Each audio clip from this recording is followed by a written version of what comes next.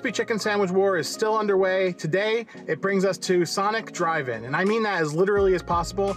The only way I can get this food is drive-in only. Always talk about how I have to stage that first part of me walking in when the place is closed on the inside. I guess that's what we get for this health crisis still being ongoing. So right, chicken sandwiches. We have gone to all different types of places. We've even thrown a local place in there. Now the reason for checking out Sonic is, on paper, Sonic, and this is something that goes back a while, Sonic is the perfect fast food restaurant. Everything you could ever want is on the menu: beverages, shakes, burgers, fries, onion rings, mozzarella sticks, and just other weird creations like grilled cheese melts and things like that. Sonic and I don't have a great relationship because although they offer all those things, they're never quite great. But I've never tried the chicken sandwich, so today we're gonna try the chicken sandwich. We're gonna see where it lands on our little continuum of fast food chicken sandwiches, and I'm not gonna make any presumptions about the quality until we try it.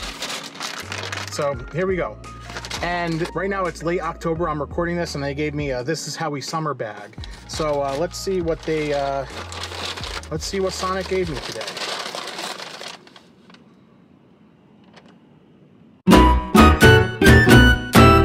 So while I unpack, I will tell you, when you don't get the meal at these places, they seem to kind of take advantage of you.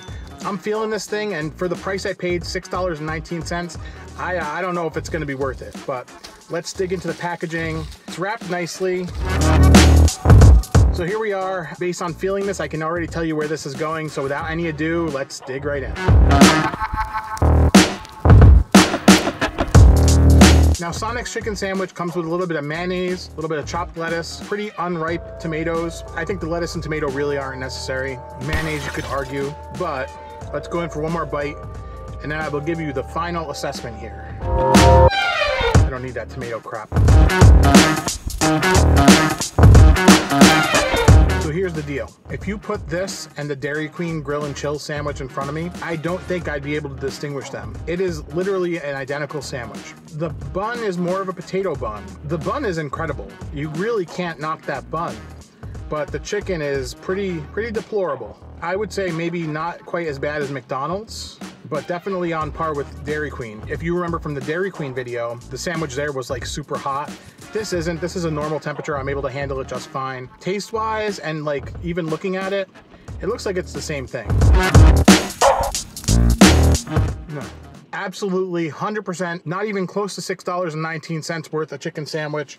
I don't like to waste food.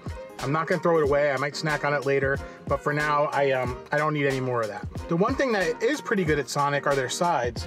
I got some onion rings, and these are pretty good. I don't want to go too far deep into this review, guys. Sonic always falls short. For what they offer, you can always get it better anywhere else. And that's unfortunate because given that they offer so many things, you really hope that they would do better.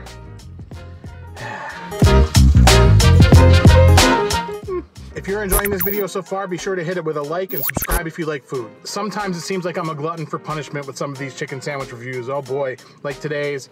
But last week we had an amazing one at Novo Kitchen, a local restaurant near me. You can check out that review right here.